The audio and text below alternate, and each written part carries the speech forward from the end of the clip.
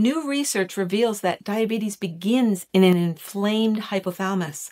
When your hypothalamus senses danger from stress, poor sleep, inflammation, or even emotional trauma, it can disrupt the entire HPA axis and signal your body to store more fat, raise cortisol, and slow metabolism.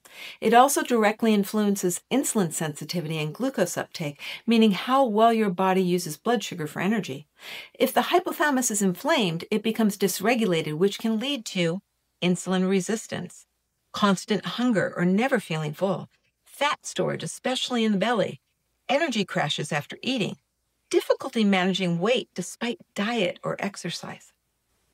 And here's the big takeaway. This can all happen before your blood sugar levels ever show up as abnormal on lab tests. In fact, early signs of hypothalamic dysfunction may look like cravings, mood swings, sleep disruption, brain fog, that wired but tired feeling. Most treatments for blood sugar issues focus on managing symptoms, restricting carbs, adding meds, exercising more. But if we don't address the central regulation system, the hypothalamus, we're just patching the problem.